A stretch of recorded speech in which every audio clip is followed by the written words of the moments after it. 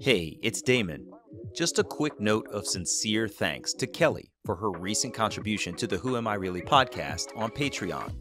She said in her donation message that she doesn't have a direct connection to the world of adoption, but she appreciates how much she's learned from listening to adoptee stories. We appreciate you for listening to us. And I hope some of you will take a moment to go to patreon.com/WAIReally right now to help support bringing more adoptee stories to light. That's patreon.com/WAIReally. All right, now it's time for this week's show.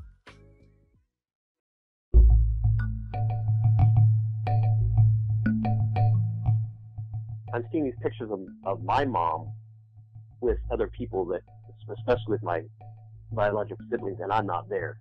Where do I fit in this picture? I'm thinking, I still don't fit in. I'm never in any of these pictures. And there's that little voice in the back of my head was saying that. Then I began to, I don't fit in here anymore. I almost kind of regretted locating them, because now you have this new feeling of, I'm never going to fit in here.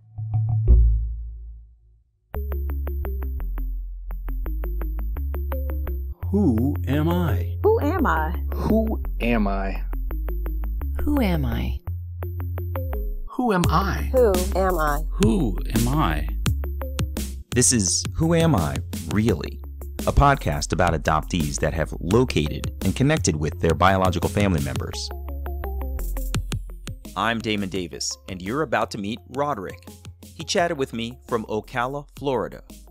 Roderick was adopted into a family where he was the middle child, but he would become the parent to his younger siblings. Focusing on their well-being, he sacrificed his own advancement. In reunion, he found siblings he had never thought of before, then experienced secondary rejection from an aunt in Indiana. That rejection came after Roderick found a full-blood sibling in Florida and decided to move there to be closer to her. This is Roderick's journey. Roderick was born and raised in Indianapolis, Indiana. His family had already had two older biological girls from his parents, one 4 years older than Roderick, the other 6 years older. I remember my very first thought of meeting them at a park. They came to a park to, I guess, interact with me at some point. And I must have not ever gone down a slide, because I remember this distinctly, trying to go down a slide and get afraid and jumping up the side of it. I was only 4 then. Wow. That was my first memory. And my next memory was going to the actual house to actually be living with them. And I remember being in the car with the social worker. I had chewing gum, the old spearmint chewing gum. And I was supposed to save some for the 2 girls. When I got there, instead, I was so nervous I ate it all. And I was really confused, like, oh, are they going to be mad at me after eating all this stuff? No, it'll be fine. So I reached the door, and here's these 2 bubbly little girls popping up their heads out behind the parents. And then the first thing they want me to do is go make chocolate chip cookies. So to this day, chocolate chip cookies are my favorite. Nice. I love it. That's really funny. Tell me, when you met them at the park, was this like a transition day? Was this adoption day for you? No, I don't believe that was adoption day. I mean, I don't know the full story, but I do remember it distinctly. So when I've asked my adoptive parents about that, they vaguely remember they think it was just a day where they got to meet me outside the foster home, because I was adopted when I was age 4, given up at birth. So I was spent time in a foster care, obviously somewhere. I don't recall any of those, but obviously I did. Gotcha. So you were adopted at age 4. Yes, I had medical problems when I was born, so my birth mother left me at the hospital, and she actually believed that I had died at the hospital. She didn't think I was even alive anymore. So. Wow. Roderick was adopted at age 4. By the time he was 7 years old, his parents were divorced. The wonderful family he was adopted into was disbanded a few short years after his arrival. Roderick's adopted mother worked in a bar, and she was never home. She went on to have 2 more children, a boy and a girl, and in his preteen years, Roderick raised his younger siblings. Their mother was never home. She wasn't abusive. She neglected the children. Roderick reported his younger brother was so hungry, he ate sticks of butter and ketchup. Here I am, a preteen, trying to figure out how to basically raise my younger siblings. And, obviously I wouldn't give them instruction. Right. They never complained later in life. They said I did as good as I could, but. Sure. Do you remember the first time you really thought to yourself, "Man, I'm kind of parenting these kids. Like, where's mom?" Do you remember the first sort of set of feelings where you just kind of questioned, like, "I don't think this isn't the way this is supposed to go." It was pretty much straight on because again, she was gone so much that it immediately was thrown into that, even to the point where if they got sick, I was forced to stay home from school and watch them. So it was pretty obvious that I was the one raising them. Wow. That's unbelievable. It's fascinating. So there were two older ones, and where were And two they younger while ones. you were parenting the two younger ones? Yeah, they left. They left and stayed with the father, and then she got their own place. Because again, they were one of them was 6 years older than me, and I'm like what 12 at the time, and the younger ones are much younger than me. I was the middle child, but then I Gotcha. became the oldest child because obviously I was left to raise the two younger ones. How did that impact your schooling? Because I think to myself as a parent, it's challenging enough for me to get myself up, get a workout in, get to shower, like make my son's lunch, drive him across Oh town to no, school. Like, how this was did the days you? when before they actually had truant officers and things like that. I mean, obviously, when I went to school, they didn't come looking for you for whatever reason. They do now, but they didn't come looking for you. So I was allowed to miss lots of days, and basically failed many classes and had to go back. I didn't graduate originally from the high school that I was trying for. Mhm. I had to go back and make up that credit on my own later on as an adult. The irony is, I'm such a nerd that days that I would cut or stay home, because sometimes I cut. I just at that point I was so far behind, I didn't really want to go to school. So when I cut, I would actually go to the library, check out books on science and history, and take them and read them on my own. That's how nerdy I That's fantastic. I mean, how am. fortuitous that you were that nerdy that you could get yourself an education on the off days. That's really unbelievable. as, It's as adoptees, we have to understand that there's two parts of us. There's either the nature and the nurture. So it's obviously the part where all the things that happen to us is going to influence us. And then there's the part where we're innately who we are. And at that time, I didn't know but looking back now, I see, oh, no matter what they did to me, I already had this desire and curiosity to learn. So that didn't come from any parenting. Roderick didn't graduate high school with his class. He was a good student when he was present, but his life prevented him from excelling in the normal fashion, and there was no way to catch up. Roderick said he had nightmares of being 25 years old and still being in high school.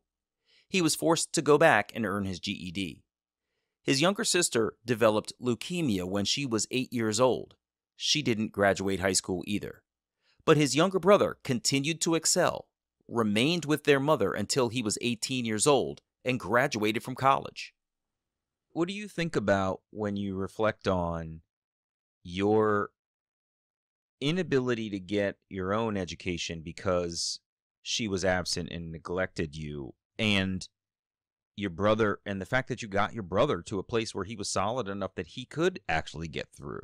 I mean, you were a child raising another child. What comes to mind when you Well, think about that? Well, I'm a big believer in all things happen for a reason. And I know sometimes we like to look back and say, well, things could be different if this happened and that happened. Like, things would be different if somebody would have, hey, you can do this and you can get in this program. I had the aptitude. It just didn't, I was so far behind, it wasn't going to work. When I was in seventh grade, I was in college level English classes. So I believe it all worked out for good. I mean, I got a different perspective of the world. I'm not bitter or regretting any of that. And I actually was successful, and as we'll get into this later, I'm an author and have written 9 books, so I'm okay with it. So Yeah, I was not necessarily looking for you to lament your upbringing as much as maybe celebrate the fact that you, in a neglectful adoptive situation, were basically able to help raise another child. I mean, I think that's really amazing. yeah, and again, we talked about nature nurture. I don't really pat myself on the back like, oh well, I learned. Maybe I did, but I don't pat myself like I did all this. I think it's just part of innate. Certain parts of humans, they excel and they succeed despite the odds, and I chalk it up to that more so than, hey, I pat myself on the back. Yeah, It was always going to happen. What I believe. that makes a lot of sense. Yeah, and I appreciate your humility for the whole situation too. But it's a big deal, and I hope that your brother's thankful for the how far he's gotten. You know, Yeah, he seems to based be. on He seems to be very, very much that's so. 'Cause, I that's mean, there great. was lots of things, even just a small thing, like my dad had an old pool table that had some bad bumpers on it and stuff. We used to play pool, and I would never let him win, and he'd get so mad as a little kid. He was like, I said he's 8, and I'm maybe 15. I can't remember exactly age, but he would get mad. But because I pushed him to be better than me, he always, to this day, he's better than me in all things, sports, pool, and everything else. Coming into a family at 4 years old, Roderick always knew he was adopted.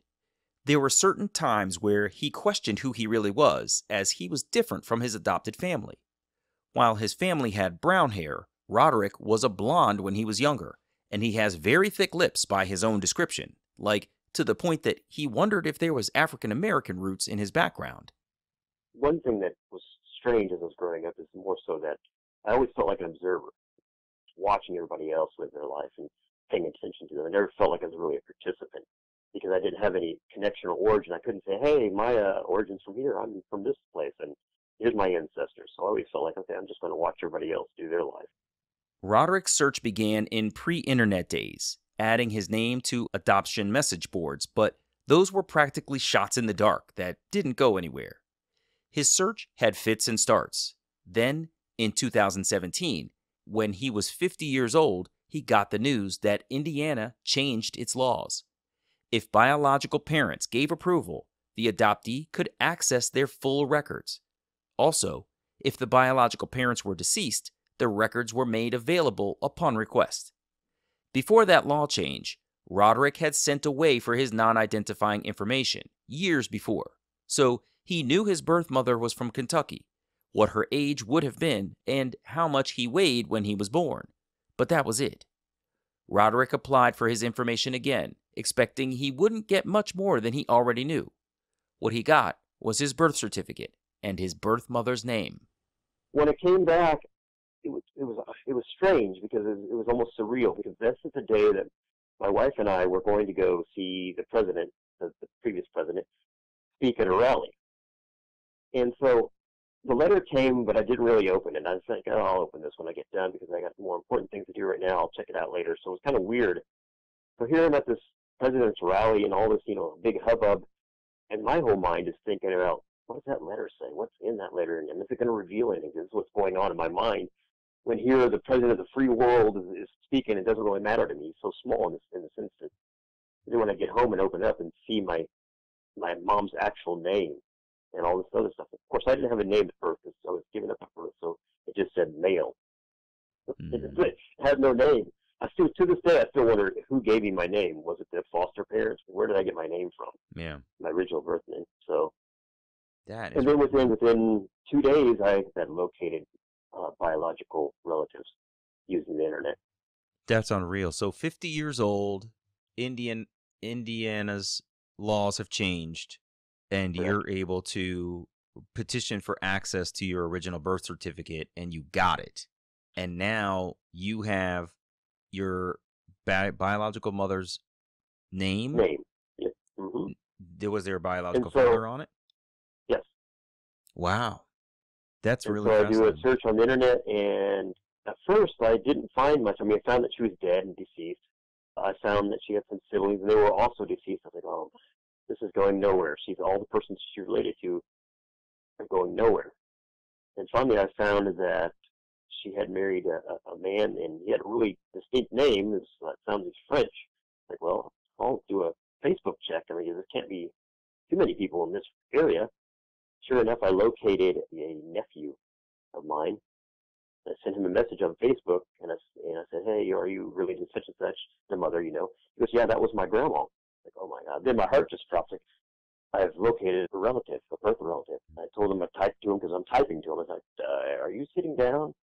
He goes, yeah. I said, I think I might be a long lost son, which I knew, but I don't, kind of drop it easy so it ain't crazy. And there was just no reply at all. I was like, oh my God, I scared this guy away. And he comes back finally, seems like I'm turned to you later and types, is this Rodney? Your sister's been looking for you. Now, I wasn't even thinking anything about siblings. I was looking for mothers and fathers. I didn't, for some reason, didn't enter my mind that I actually might have biological siblings. Right. I wasn't really looking for them. Yeah. I'm like, sister, who's the sister? What sister? Yes, your sister. She's been looking for you, wants to talk to you. I was like, I have a sister, I'm typing radically, blah, blah, blah. And so I give him my number, and within, 10 minutes, I'm talking to her, and she's basically opening up my entire life because she's telling me who my mother was and how it happened, and that I have two other biological brothers. So it's just who are older than me. It's just amazing. It's sort of just immediate. It wasn't slow. And I know some counselors, you need to go slowly. It's too much. It's too overwhelming. And for some people, maybe it is. But because I had this disconnected, non-familial ties, I was an observer, and I'm really kind of not emotional. At least I keep the emotions inside. Mm-hmm. It didn't affect me as much as it might affect other people in regards to making me just break down and crying and not being able to function. But it was amazing. That's really fascinating. And you're right. This is something that a lot of adoptees do. You think about where you came from, right? I have these parents, but who were the people that brought me into the world? And sometimes you just don't take the extra step to think, and what other children might they have had? Some people do. They're like, I need to find my family because I could have brothers and sisters. But a lot of people don't. They like, our thought process is, let me find my parents. And then everything else that comes after that is such a surprise. Since I came from a family of five, so there was five of us, so I didn't really think about siblings. I didn't need siblings. I already had enough of them. Right. Yeah, that's a great point. Wow. Yeah. So this nephew of yours has said your sister's looking for you. Right. And then what happened? Did he connect you with her? Tell me what happened next. So she calls me, and she, again, is this Rodney? And then she says, is Renee with you? I said, Renee who? Renee, our other sister. Like, we have another sister? But I didn't know anything about this. Because their story was that, again, either I died in the hospital or that I was so badly impaired that I was mentally and physically impaired and turned in somewhere in an institution. Again, I was unhealthy at the time. I'm fine now, but as a baby, I was really unhealthy. So she wasn't really looking for me so much as she was looking for this other sister who is 2 years older than me. Like, no, I don't know anything about her. And so that causes another chapter of this whole story here, because nobody had really looked for her beyond what they could do at the time. And I ended up finding her, this biological sister. Yeah. Well, I'm sure you found her after you continued to talk with this other half-sister. So tell me more about what this half-sister you've been introduced to says. So the half-sister believed that I was given up for adoption, and the older sister was given up for adoption at birth. I was confused by this, because this is where maybe adoptees go through. Why would a woman give away two kids, let alone one kid? We kind of rationalize, okay, she was young, she had a hard life, but now you have two kids that she's given up with a span of 2 years apart. Mm-hmm. So I'd try not to. I'd try to say, okay, I don't understand, and I'm not going to hold it against her. She's deceased, so that's one thing. I can't even talk to the mother, so I can't ask her any questions. So that's what's playing on your mind. Why is this other daughter also given up, and what kind of person does that? And so the younger sister tried to tell me how much turmoil, so badly that the mother actually had to go to not a mental institution, but some facility for a while, because she had breakdowns often, because for whatever reason, she lost her baby. She gave him up. Yeah. So this actually had an impact on her. It wasn't an easy thing for her to do. Roderick felt an immediate need to be with his people. He called his middle brother, and they talked on the phone for quite a while. This man, Roderick didn't even know, was opening up about his life in very personal ways, as if they had known one another for a long time. Roderick was bonding with his sibling, and he wanted more. Wow, this guy's just revealing all kinds of stuff to me, like we're brothers, like he knows me. So I found that strange at first.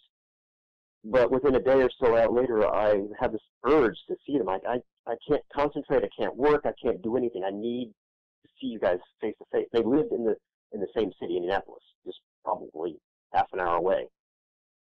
So I said, this might be a little strange, but can you come to my house and meet me?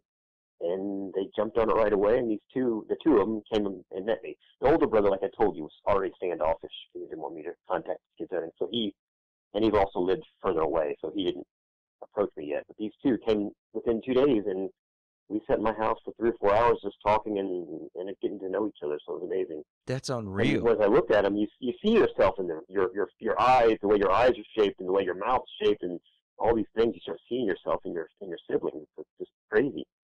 Yeah, I can imagine. Well, I mean, And they're sitting in your house. I mean, that must have been Sitting in my absolutely house. nuts. Tell me about what it was like to see them. Like, what did you guys talk about for 3 hours? Well, again, she told me more and more stories. She brought some pictures of my mom and our mom. And what was funny is that they kept correcting themselves as they were telling me the story. Our mom, they said my mom, and they corrected, oh, our mom, because they wanted to make sure I was included. That's That's cool. the first thing I noticed, that they kept correcting themselves, saying our mom. And so here I'm seeing these pictures for the very first time of my mom, and it's just amazing. But at the same time, I'm seeing these pictures of my mom with other people, that, especially with my biological siblings, and I'm not there. Where do I fit in this picture? I'm thinking, I still don't fit in. I'm never in any of these pictures. And there's that little voice in the back of my head was saying that.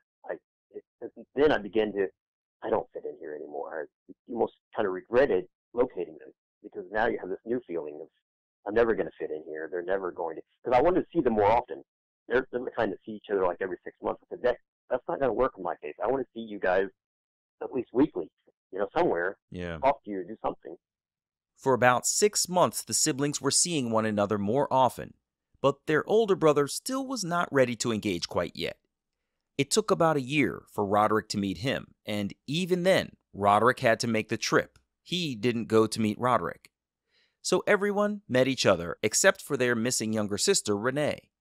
It turned out for many of the siblings, it was questionable who some of their biological fathers were. Renee's was very unclear too. But one of the sisters Roderick had already met was also discovering her biological father's identity after 40 years of thinking it was someone else.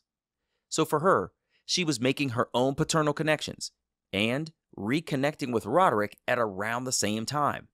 And believe it or not, the standoffish older brother also learned his own paternal beliefs were questionable. It was a big mess in the family at that time. And so you're trying to deal with all this and trying to love and place your biological mother in some kind of position in your life, in your mind.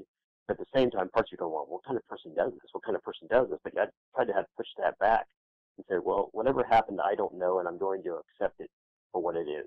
Right.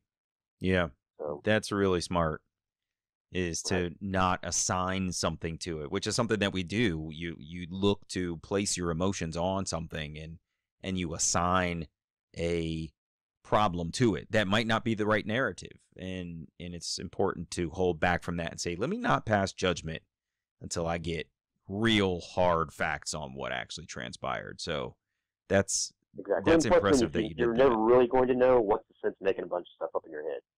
Pondering Roderick's paternal link, there was suspicion that his oldest brother and Roderick shared the same father because the two of them resemble one another so closely.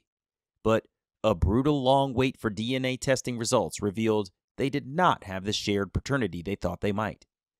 Roderick turned his focus to another man who was unfortunately deceased, but who might be his birth father.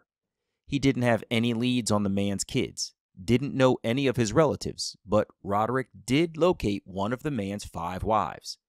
But the woman was standoffish, nearly hostile, and when Roderick said he didn't want any trouble, the woman finally gave up the information that his suspected birth father had a sister living in Indianapolis. Roderick is a data analyst and researcher, so with his skills, he located his possible paternal aunt. The woman was a reclusive 78-year-old, but since she was nearly at the end of her life, she didn't want to mess around holding secrets over time. So she told Roderick he could go over to her house to discuss things. She was adamant that it probably was his son, because she knew her brother, and her brother was kind of a gigolo. Is that right? I'm like, okay, well, there's still no way. So the only way we're going to figure this out is she takes the DNA test. She had no problem with it. So I go to her house, and she was shut in. So I'm opening the door, and I say, hey, I'm in here, Dolores, her name is. She couldn't come to the door. I was a little frightened because I'm like, I'm here, I'm going to somebody's stranger's house, and they can't even answer the door. And she's back in this room where it's kind of dark, so I can't see her. But here's the funny story. From a distance, it looked like a black woman. I'm like, okay, this can't be, because I'm definitely white, so this can't be my. But I was like, okay, she's cordial enough. I'm going to go ahead and talk to her anyhow. I mean, this is a shut-in. I want to be nice, and we'll talk, and we'll interact, and But then when I turned the light on, she was a white woman. So I thought it was funny though. We thought I was a black woman, so we go ahead and take the swab, and and we're going to send off the DNA test, and it's going to take a month, blah, blah, blah. She shows me the pictures of the dad, who, if he is my dad, and all the stuff he looks like me. Yeah, kind of looks like me, I don't know. Then she pulls up this picture, because I was talking about how we still have another sister out here floating around. Nobody's found her, can't find her at all. Oh, yeah, he had another daughter, and here she is, and it's probably your sister. Sure enough, this picture of, which looks like a stock picture from a foster home, just like the one I had, because I only had one picture, of this little girl, and now starts eating me. Who is this? Her name was Renee. I was like, I need to find her. Why didn't anybody else find her? She's 2 years old, and it can't be too hard, especially since there's contact here. And so for the next 8 months to a year, my mission was to find her. Roderick did all kinds of research to find Renee. He found her birth announcement that definitely had his mother's name on it, and the guy's name who Roderick thought might be his birth father was on the document too. But it didn't confirm for Roderick that they were full siblings. It was around then that he had learned about confidential intermediaries who help with adoption investigations. He was suspicious about having to pay someone to find his sister, but after some digging, Roderick found an investigator who seemed legit. He put down $700, hoping for the best, and in 30 days, the intermediary had found Renee. The irony is, when she was 18, she also was looking. She worked for the Indiana Attorney General's office, and she had access to things that some of us don't have access to. And so she went to a family who shared the last name of her, she thought was her biological dad, and they said that they were her family. She had no way of proving it back then because there was no internet, there was no DNA test, all that. But eventually they told her to stay away because it was causing issues in the family. So she just gave up her search. She goes, okay, they just don't want me. And she went back to live her life and never did the search again. So when I had my intermediary contact her, at first she was standoffish. She's like, I already been through this, and I don't want to go through this again. Being a curious type, she was like, oh, is this any of the names? And the intermediary said, no, that's none of the names that we have here. It's somebody else.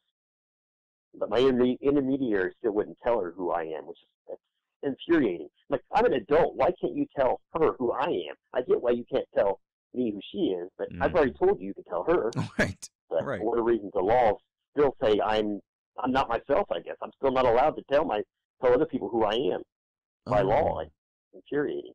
So, absolutely. So she eventually goes for it and goes, okay, let me send my records to you. And she sends the records to the intermediary, and she does some work and eventually finds out that we're biologically related. We still don't know if we're full blood siblings because I still don't have the DNA test back. It was probably a week or so later, and I found out that way. I'm definitely related to my aunt, the one I located. I'm definitely related. Here's the dad.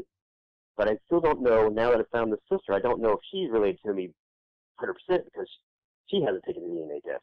Gotcha. You know, but we know she's related maternally. So we wait another month to find out if she's related to me. Month. It's annoying. And she said, month. she admitted to me, she goes, I was afraid that if it came back and I was not biologically related to you except for the maternally, that you'd be less enthused about finding me. I said, no, I would have still been enthusiastic, but it comes out that we were 100% biologically. We were the only ones that are 100% biologically related. The rest of them are half siblings, which, again, adoptees don't like to use that half stuff because sibling's a sibling, but yeah, distinguish. Yeah, right. Just so you understand the relationship we're talking about. That's really unbelievable. Yeah. So now you've gone from meeting half siblings to meeting a full blood sibling. I mean, tell me about how that was for you. I know you said you're not much for emotion, but that had to be heavy. It was heavy, so heavy, you'll see here in a moment. First of all, she also went through my same condition because she was given up for adoption. She went to a different family altogether, was raised by a different family who also had two other adopted kids, two adopted boys. So she went through my same, so she could relate to what I went through with my life, on top of the fact that we're 100% siblings. And so I began piecing together, because I pieced together my adopted family's family tree all the way back to 700 AD. So I started doing that for this family, my biological one. I know more about our biological family than any of them do, because I've done all the research for them, going back and everything else. And so we find out that our dad and our aunt and our grandmother came over from Germany in 1952, right after the fall of the Nazis. They were escaping the Nazis. So we're direct descendants from these Germans. I know you just had Nicole on, who's also a direct descendant in Germany. So here you got another backup. So we see this, and we're trying to piece together all of our heritage and everything else, and seeing how we are, and we're spending more and more time. But the problem is, as you said, I'm not emotional, but I think that might be a hindrance because those emotions are built up inside, and it was just eating at me. I couldn't work. I couldn't do anything. I just wanted to interact with these people. I wanted to be around these people. I wanted to learn more. And the sibling, the sister, she lives down in Florida, so I can't even see her. It was a month later before I actually could see her. That's tough. Because the anticipation is there. When you're so distracted, you want to just like, let's keep this moving. I want to meet this person. I want to see her. I want to, and you can't. That's so hard. Right. And on top of that, I don't know if other adoptees go through this, but I know I did. I constructed a life, and it was really orderly and perfect and predictable because I needed that in my life as an adult. Mm-hmm.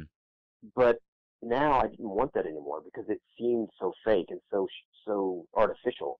This is constructed. This is not who I am. I'm somebody else. And I just felt like running away from everything, running away from my career, everything. I didn't want to do anything else anymore. Now, a psychologist I know would say, well, you should have taken it slowly, blah, blah, blah, and you should have came to counseling. Okay, no amount of counseling, unless you're going to give me drugs and anything's going to change the way I really feel. And I don't want that turned off. I know it's tumultuous, but I didn't want it turned off either. Yeah, and not to mention, like, who has the presence of mind in a, for lack of better words, crisis situation to think, all right, stop. I need to go see therapy real quick. You know what I mean? Like, you've got all this information coming at you. There's these exciting developments coming your way. How do you even figure out? Some people actually suggested it because they saw my turmoil and they even suggested it. There were times where, I'll just go ahead and share this now, even after I found everybody, I felt suicidal. Why? Because I was happier than ever because I felt like I don't want to ever be less happy than this moment. So maybe I should just end it. And that, I've had emotions of that. I think lots of people have emotions where they feel flashes of suicide through their life but never act on it. Yeah, right. But it was really strong at that time. And it's like, oh my God, why am I having this? Because I finally analyzed myself. I was like, okay, it's because I'm at epitome of happiness and I don't want to go down from there. That's really unbelievable. Yeah, there's a lot of suicidality across the adoptee community and for a variety of reasons. And it's interesting to hear you say that from a place of being at the pinnacle of feeling good, that you were worried that it could only go downhill from there, and that it felt like it might be just better to let it be what it is from right there. That's really interesting. Roderick was burning to get to Florida to meet Renee. He had been putting off the trip, but finally, he and his younger sister and middle brother, the two that drove to his home to meet him, decided they were buying plane tickets and flying down to meet her. Roderick had video chatted with Renee before, so he was familiar with her. But after the plane ride from Indiana to Florida, the siblings were about to pull up to her house to stay for a week. I asked him what he was feeling when they were making the drive to her home. I got to know her a little bit beforehand, but I was still apprehensive, except for the part that I now started feeling guilty. I was like, oh, I have this love for my past siblings. I have this immense love now, connection-wise, because of many factors for this sibling. Do they know? Can they sense that I have this? Some excitement, even more so than when I met them. It was obviously that was going through my head at the time. It was less about meeting her than making sure the other ones also realized I cared about them. The thing with the adoptive kids too is because my one brother, the one that admired me so much and I helped him, you could tell he was like, you could tell the sentiment that he felt like, am I being shoved out here? And I had to reassure him all the time, you're still my brother. You're still my brother. Wow. 100%. Yeah. So, wow, that's crazy. So you get to your sister's house. Tell me about that first meeting. Well, I guess, again, I see it more now, but she has not only the looks of my mother, my biological mother, she has the mannerisms, which I wouldn't know anything about. So the two biological siblings are just floored.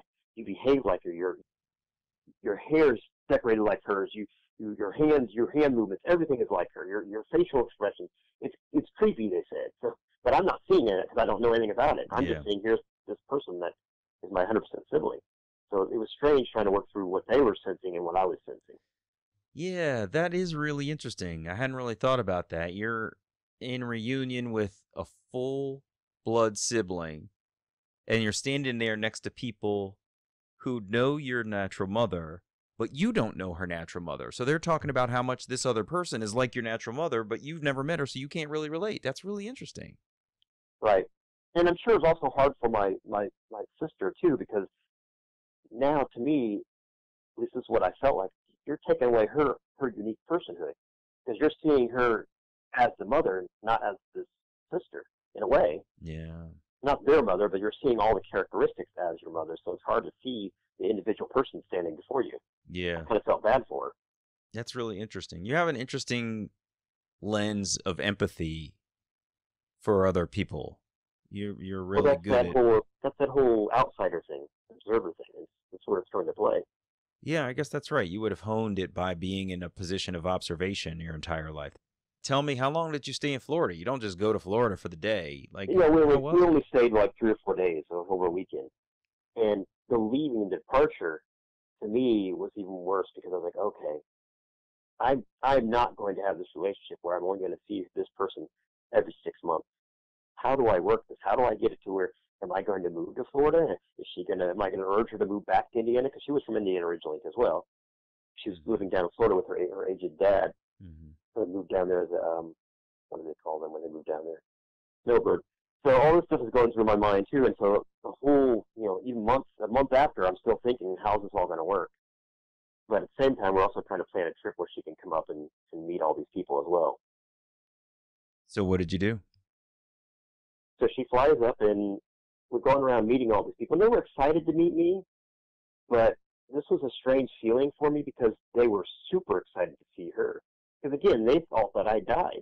They thought I was dead. They were excited to meet me. I didn't feel anything, but when they met her, it was just elation, and maybe it's because she's female, because she looks like the mom, and they all knew the mom, and even though I was excited and happy for it, there was a part of me, a human part of me, like, oh well, they don't care about me as much. I had to fight back that. Yeah. Because there was little whispers going on in my mind. Yeah, because you've got a big thing going on too. Like the reunion, you have initiated this reunion process, even though people, it sounds like, have been trying.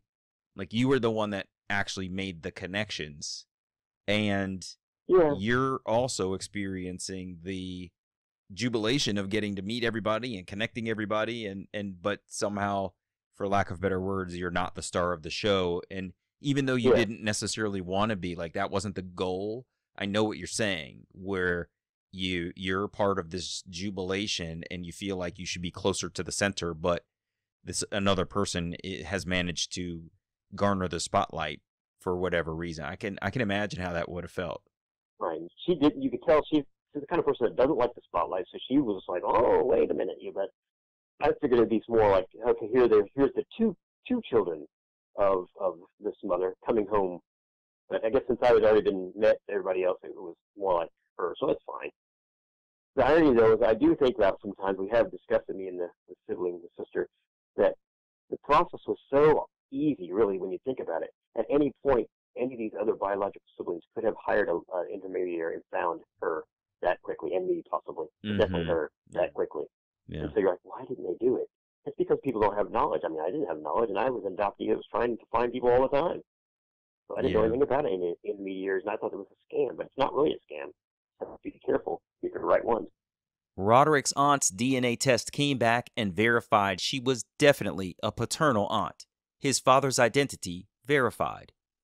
Unfortunately, the man died 1 year before Roderick found everyone, on Roderick's birthday that prior year.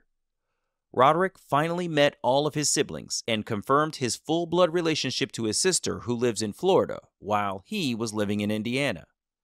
Renee is anchored to Florida to care for her father, but Roderick was really feeling like he wanted to see his sister more than a few times a year. At the time, he was tied to his wife and family, but Roderick's relationship with his wife was deteriorating. She wasn't able to grasp how much Roderick really wanted to see his siblings versus how much time he wanted to spend with her. Even before I found the 100% biological sibling, she couldn't share her time as much with me as I wanted to share with my biological siblings. Because for her and I, we met at an early age. She was 14 and I was 16. Mm-hmm. So all she ever knew was our relationship. And here I'm now 50 years old. And so our relationship broke up completely to the point of divorce. Oh, I'm sorry to hear that. Yeah. Well, again, things happen for a reason. It's horrible, but at the same time, as an adoptee, it's like, okay, I've lived this constructed life that I've created. I've made sure it's orderly and happy, and everybody's been happy in it. It's now time for me to live my last remaining 20 to 30 years, because typically live, 70, 80, how I want to live it. So then I decided, okay, well, I'll move to Florida as well, so I can be closer to you. Wow. Yeah, that's not, again, and psychologists might say, you shouldn't do that, blah, blah, blah. Well, I don't care what the psychologists say, because I want to be closer to the person who knows my experience, who went through the same thing, and we're 100% siblings, and we know the thing that I just want to be closer to her, so I moved down here. That's really amazing. How's it been being so close to her now? It's really great, because again, there's, like I said, the nature nurture. There's lots of things, our ideas and stuff are very much the same, even though we're raised by two different families. Her raised more than I was. I was kind of raised myself, but like one time I said, you know what I'd like to do, because we were talking about all the bucket list things, because all this amazing story is already amazing, but so we might as well talk about the bucket list. I want to get an RV and I would like to get an RV and travel around. She goes, oh really? That's what I've always wanted to do too. Well, we didn't have much money because I didn't take much money with me, but she's also a good researcher, and we found an RV. So now we own an RV. We travel around occasionally. Oh, that's cool. How awesome. Yeah, and so we just hang out a lot. Roderick has lived in Florida with Renee for nearly 3 years now. He's broken free of his controlled, crafted life in the suburbs to a life he's always wanted to live, next to a 450,000-acre forest in Ocala, Florida. Roderick has written a book about his experience called Together More: Rejection and Reunion. Well, the book we're talking about in this case is called Together More: Rejection and Reunion, because it's talking about how you go through rejection and your reunion. Actually, part of the rejection and reunion is once the aunt who I made contact with realized I was going to move down to Florida, she disowned me again. She disowned me and the sister because she wanted me to be there. Like, oh, we'll come back and see you. We will always interact with you. But she disowned me. She would not have that. Wow. So we got rejected twice. It's called rejection reunion, because there's lots of stuff that goes on there. Again, we could go into the sort of details of what happens with other relationships and stuff. And like I said, my wife and everything else. But we're not going to get into that. We're just going to focus on, obviously, that fact that this is where people end up, and things happen for a reason. Mm-hmm. Everything happens for a reason, huh? Who knows where it'll go? I mean, it has inspired me, because before I've always wanted to be an author, but I never took the time to sit down and write. But being in the middle of the forest and being where I am now, I've written already 9 books. So that's incredible. Within a span of 3 years.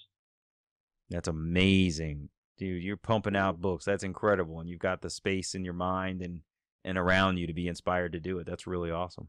Exactly. Cool stuff, Roderick. Well, I'm so glad you found your sister and your siblings. I mean, the whole family, regardless of the rejection that followed, to be able to move down to Florida with your full-blood sister is just incredible. Really amazing. And I'm happy that you guys are able to spend time together. And good for you for following your heart and saying, this is what I want, this is what I feel like I need, and I'm going for it. That's awesome. Right. Although, I mean, it doesn't come without, I'll say again, I don't want to make anybody think it's just wonderful, because it doesn't come without tragedy. I mean, there's lots of people that are angry. How dare you leave everything?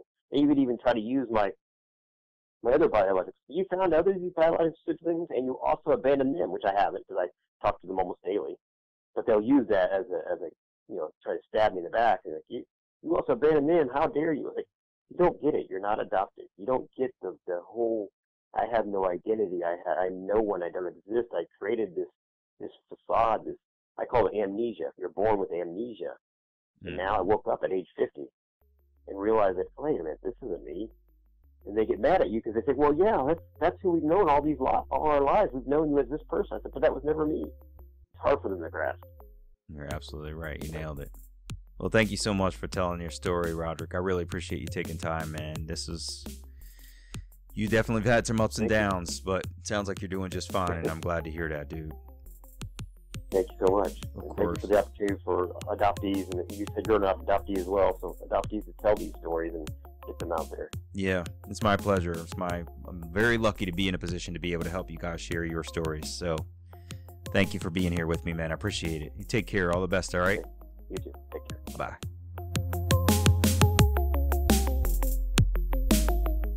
Hey, it's me. Roderick shared an interesting perspective as an outside observer on his own life. He lived one of those reunion scenarios that's so challenging to overcome, coming back from the dead. And it was fascinating to hear how blown away he was to connect with his half-siblings and be united with a full sibling he didn't even know about. It was nice to hear that he tried not to pass judgment on his birth mother for the kind of person she was, but he admitted he did question what type of person she might have been. Despite his aunt's secondary rejection when Roderick moved to Florida, leaving her behind in Indiana, I liked hearing that he made the move to Florida to be with his sister. Think of how many times we've wanted to just pick up and start over somewhere new, and Roderick has actually done it. I'm Damon Davis, and I hope you found something in Roderick's journey that inspired you, validates your feelings about wanting to search, or motivates you to have the strength along your journey to learn. Who am I, really? If you would like to share your adoption journey and your attempt to connect with your biological family, please visit whoamireally.podcast.com/share. You can follow the show at facebook.com/WAIReally or follow on Twitter at WAIReally. If the show is meaningful to you, you can support me with a contribution to keep it going on patreon.com/WAIReally. Please subscribe to Who Am I Really on Apple Podcasts, Google Play, or wherever you get your podcasts. It would mean so much to me if you took a moment to leave a 5-star rating there. Those ratings can help others to find the podcast too. And if you're interested, you can check out the story of my adoption journey. Who Am I Really? An adoption